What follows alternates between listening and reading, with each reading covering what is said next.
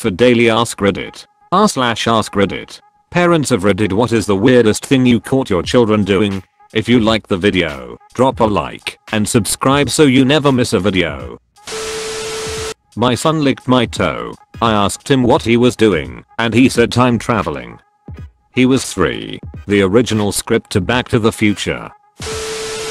When my son was about 4, he was playing in his playroom. I was on the couch and heard some sounds behind me. It was just us. So I turn and see my son looking up at the light fixtures and whispering. I ask what he's doing. His response, I'm asking all the light bulbs in the house to not fall and kill you. Thanks son.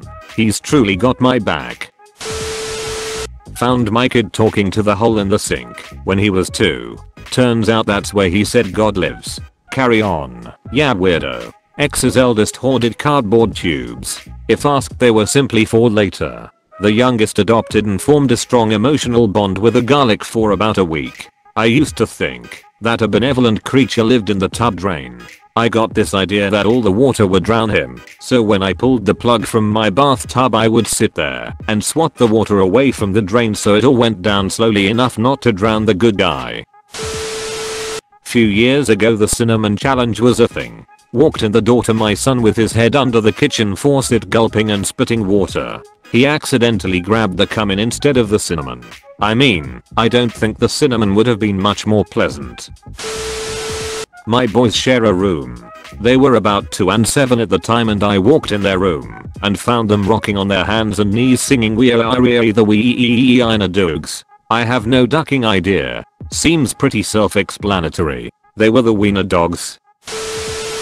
Packing peas from our garden up her nose. This required a trip to the local hospital emergency room, where the doctor, a dad of several young children himself, thought it was hilariously funny. Soon my wife and I were laughing as well. When my little brother was 3, he's 25 now, he stuck an M&M up his nose. The doctor said to just let it melt. The babysitter was quite concerned when red and then brown started dripping out of his nose.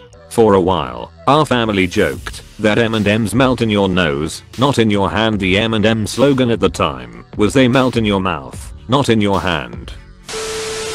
My mom caught me bringing eggs from the kitchen into my room and sitting on them in a blanket nest, hoping they'd hatch. What she didn't catch was that I had been doing this for a while and would put the eggs back into the fridge when they wouldn't hatch after a few days. I did this too.